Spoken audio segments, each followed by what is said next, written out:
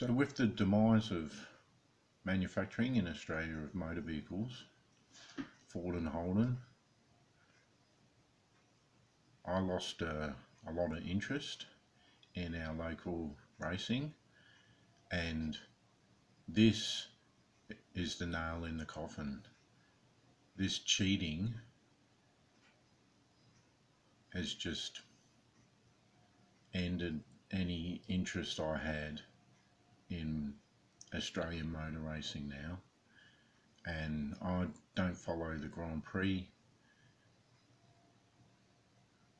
so I'm not going to be following motor racing at all anymore. The only motor racing I'll be following is Scalextric, that I'll be doing of my own on the tracks, and still be buying the Scalextric or any other manufacturers of Australian motor vehicles, slot cars. But you know,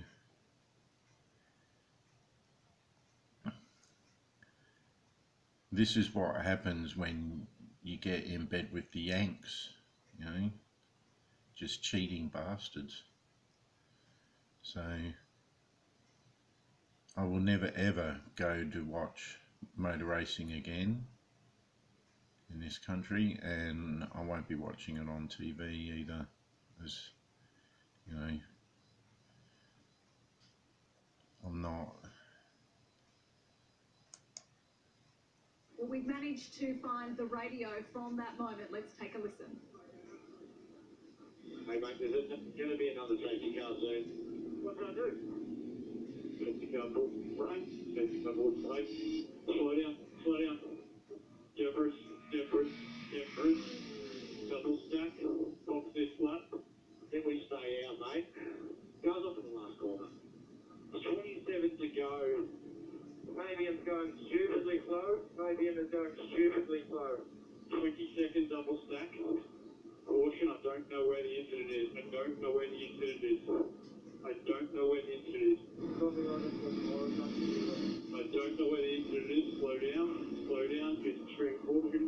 I think it's on a mountain somewhere. Slow down, extreme caution. Yeah, maybe it's just a penalty for that, so stupidly slow. Extreme caution, they still have not told us where the safety car is. Race control have not told us. It's got this up, staying in the car.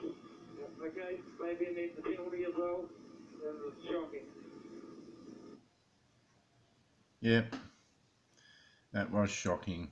Absolutely pathetic. You know, Dick Johnson should have, if he was involved in this, that's just ridiculous. But so goes it. They made that decision.